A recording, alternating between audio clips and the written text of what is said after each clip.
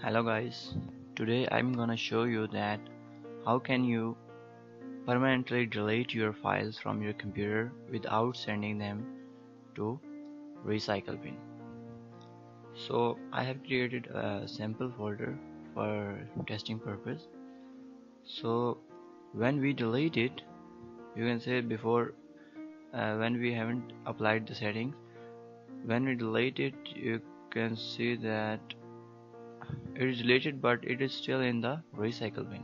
Okay, so I'm gonna just restore that for the moment, and so here it is.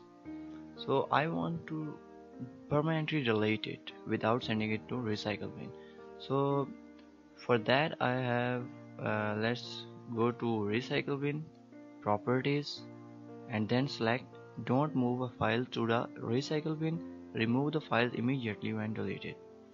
Okay, so this is the checkbox which is for display delete confirmation dialog.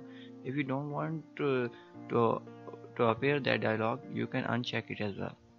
Okay, so press apply here and okay. So let's try again now. Okay, now I deleted no prompt and it will definitely not in the recycle bin as well. So this is how you can delete your file directly without sending to the recycle bin.